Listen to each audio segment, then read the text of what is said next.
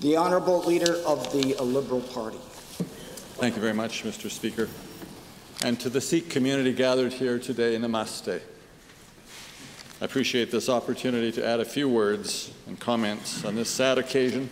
Like everyone, I was deeply shocked, saddened to hear of the death of our colleague, Manmeet Bhullar. Manmeet was a passionate, hard-working, good-hearted servant of the community. This House has lost one of our most respected members. And we will feel this absence every day. Although I did not always agree with Manmeet, I never doubted he was working for what he thought would be the best interests of Alberta. In particular, I'll remember his hard work in making public the names of children who died in government care. To the Bhullar family, the people of this province extend our deepest thanks for so generously lending Manmeet to public life for these past years. Indeed, everyone in this chamber knows all too well the sacrifices our families are asked to make so that we can serve here.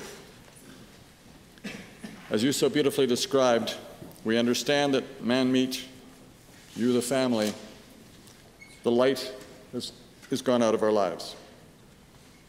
And it's my sincere hope that you know that his light also helped make our province brighter. Thank you, Mr. Speaker.